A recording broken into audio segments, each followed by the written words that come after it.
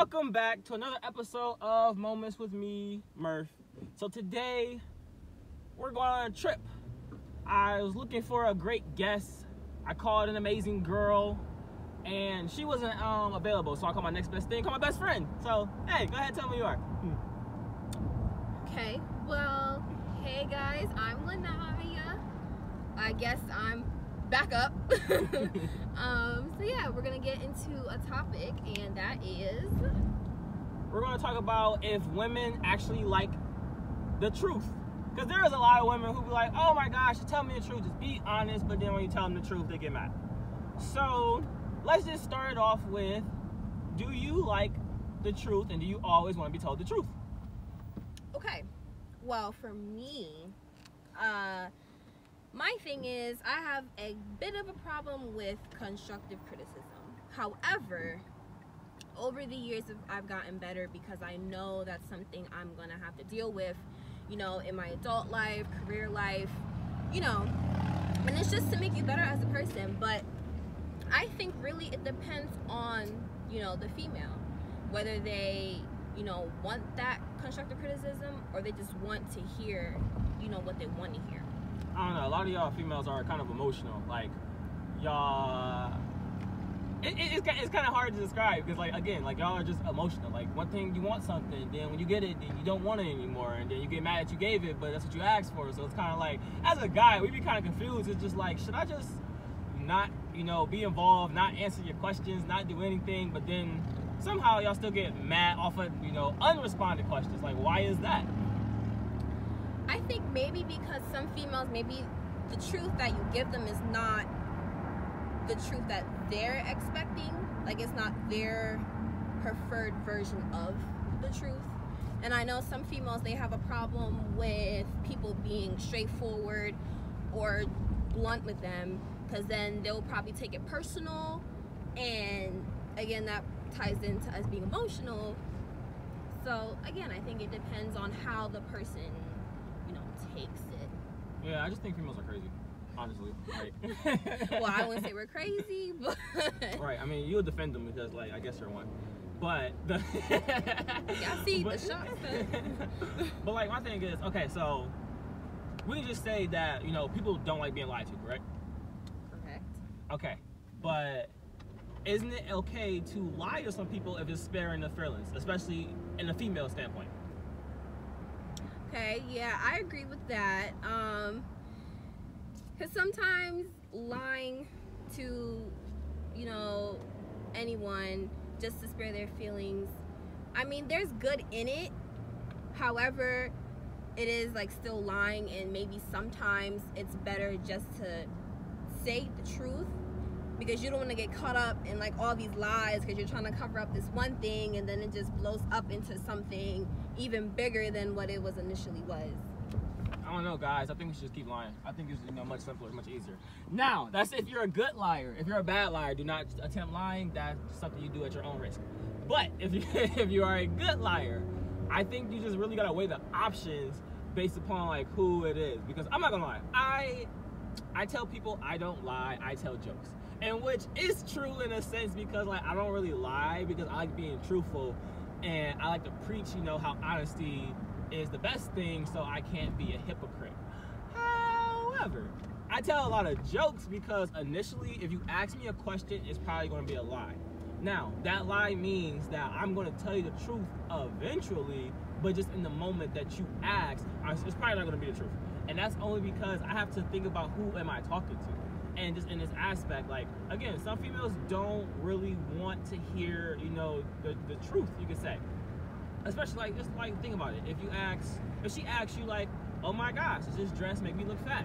Mm-hmm. Like, if you're a smart guy, and let's just say it does, you're going to say, no, you look great. But you're going to give some tips on why or how she can, you know, make it look a little better, make it a little decent, to where she's not thinking that.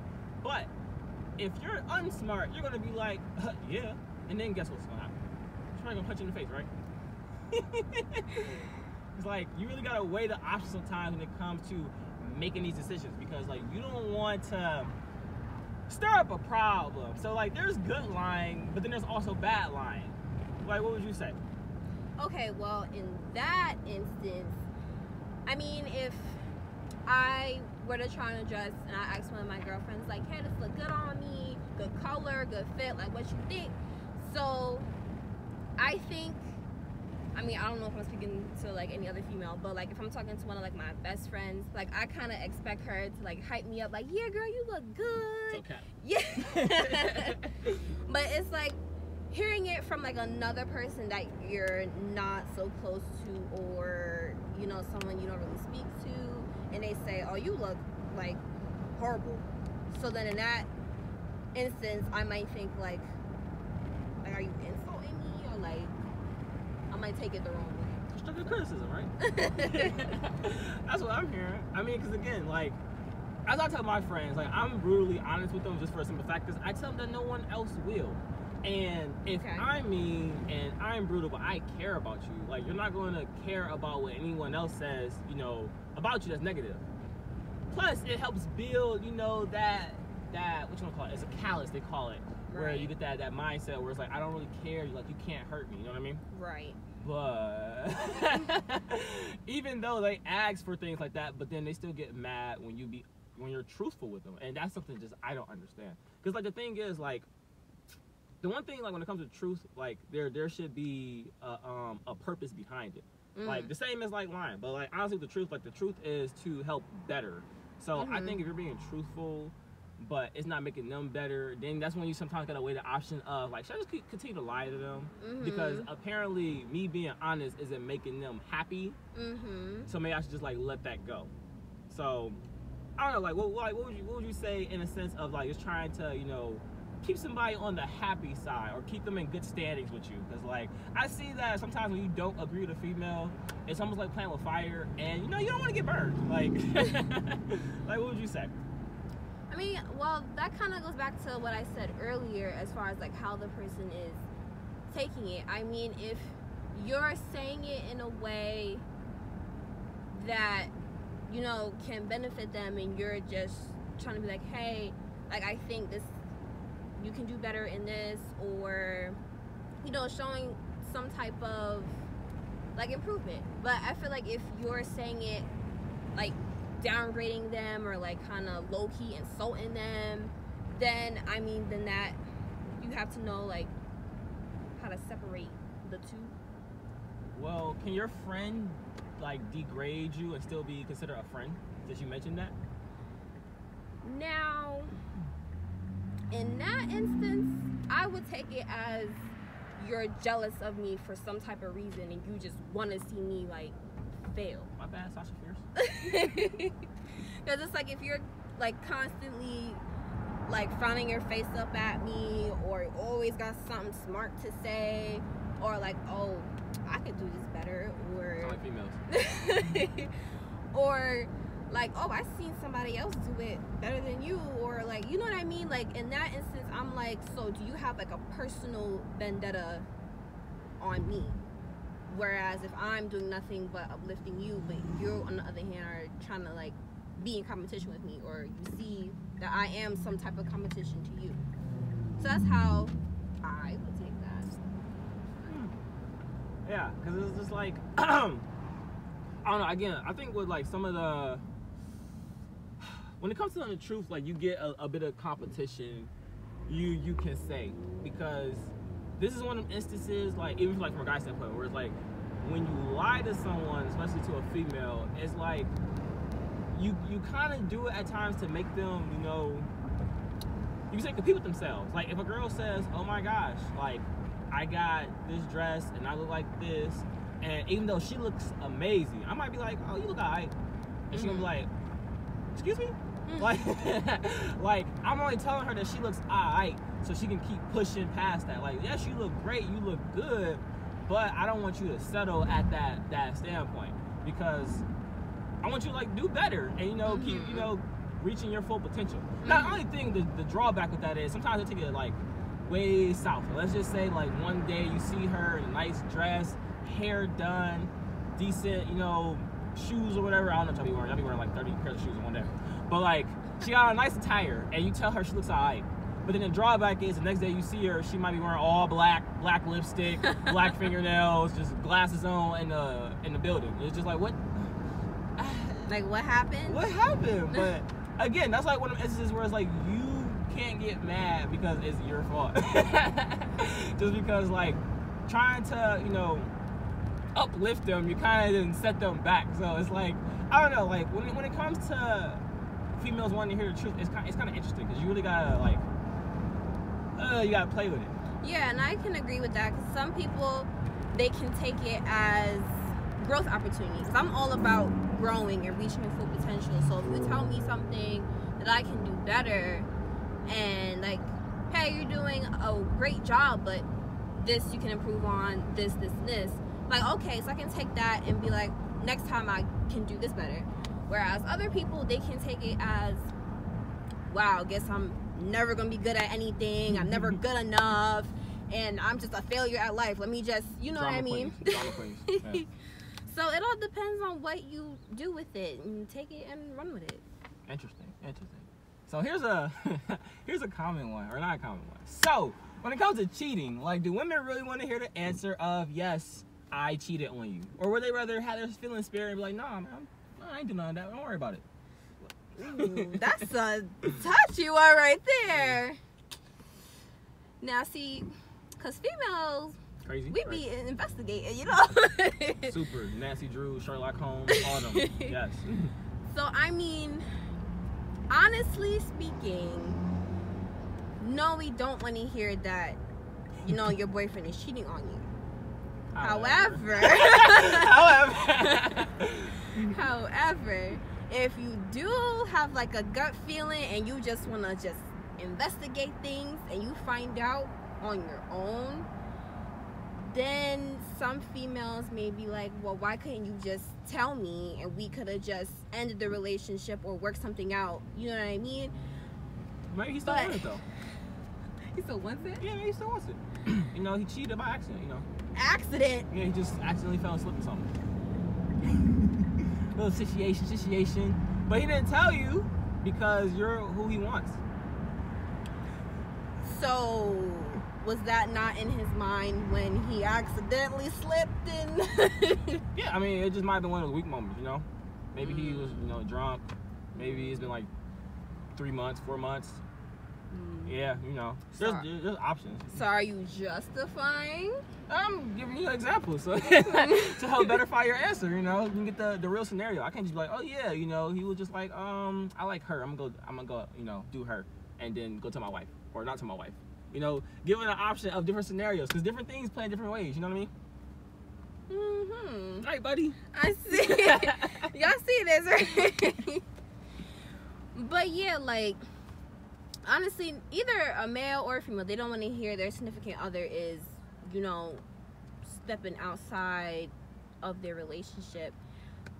But at the end of the day, you can respect the honesty. Like, instead of hearing it from somebody else and it went through like 10, 15 people and like you're the last to know. Ooh. So I mean, I can kind of respect the fact that, okay, you were the one that told me, and I don't have to hear from anybody else, and then we can talk about it and see what we're gonna do after that. So, another scenario then. Like, let's just say he cheated, right? You have no idea, no one has no idea, and y'all are good. Like, we're talking, you know, down the line, nothing ever been, you know, mentioned, everything is good. Now, would you take that over him telling you, oh yeah, I cheated, and now y'all got an issue? Like, in what scenario would you prefer? If you asked him, you know, did you cheat? But you can't find any records that he did. Well, one thing that I don't want to do, I just don't want to go around accusing, especially like if I don't have like any evidence or any proof. Females want me no reason. They're like, I think, him, this date. But I mean, in that instance, if that was a genuine mistake and he regretted it and he doesn't want to mess up, you know, the happy home, then I mean, okay for that situation, because you don't want to say, okay, so listen, like, 3 months ago, I had this little situation with this chick, and whatever happened. Accident, right? And then that's gonna, you know, create issues. And I mean, if y'all are happy, then I mean, okay with that. All right. So like, if y'all were good through that time period, and then, you know, months later, then he confessed. Like, do you build up that feelings of, oh my goodness, this, that, or other, or do you just let it rock?